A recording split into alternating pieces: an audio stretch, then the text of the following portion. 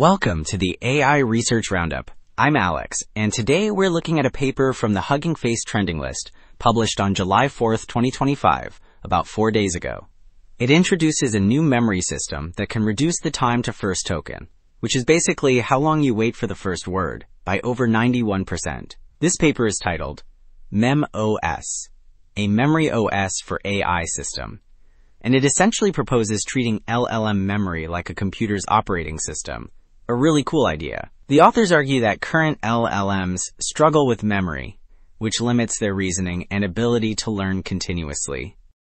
Also, the authors have open-sourced MemOS on GitHub. If you head over to the repository, you'll find the full source code, clear getting started examples, and installation instructions.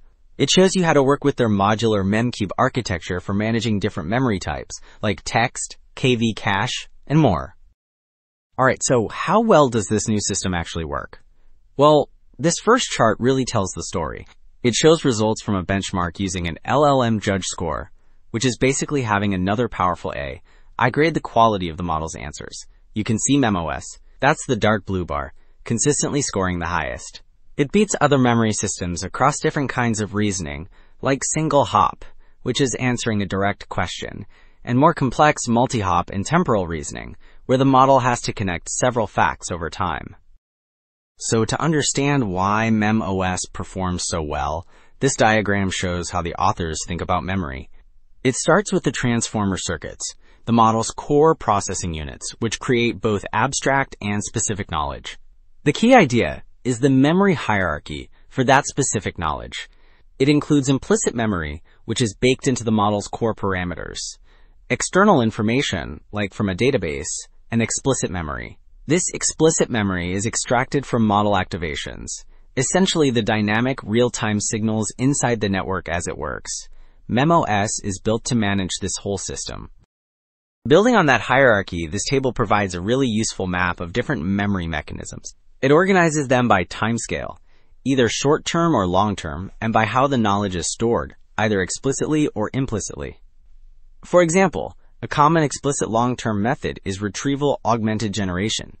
That's where the model pulls in info from an external database to answer a question. MemOS is powerful because it's designed to manage and combine all these different approaches, from simple prompt context to direct memory editing. This next figure really visualizes how all those different memory types work together. We see three main boxes. First is plain text memory, which is explicit organized knowledge. Think of a medical textbook. Then you have activation memory, which is more dynamic, like a doctor's real-time thought process during a diagnosis.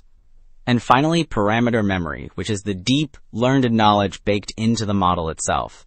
The key is how MemOS moves information between them through processes like encoding, caching, and fine-tuning. This flexibility creates a unified, controllable, and evolving memory space. So the core building block that makes all this possible is something called the MemCube, which is what we're looking at here. Think of it as a standardized container for a piece of memory. It has two parts. The metadata header tracks information like when the memory was created and who can access it. Then you have the memory payload itself, which can hold plain text, an activation state, or a parameter patch, which is a small, targeted update to the model's knowledge. The mem scheduler uses these unified cubes to manage everything efficiently. Okay, so building on that idea of the MemCube, this diagram shows the complete architecture of MemOS. It's a three-layer system. At the top, you have the interface layer, which takes a user's prompt and understands what it means. The middle is the operation layer, which acts like the brain, deciding which memories to fetch.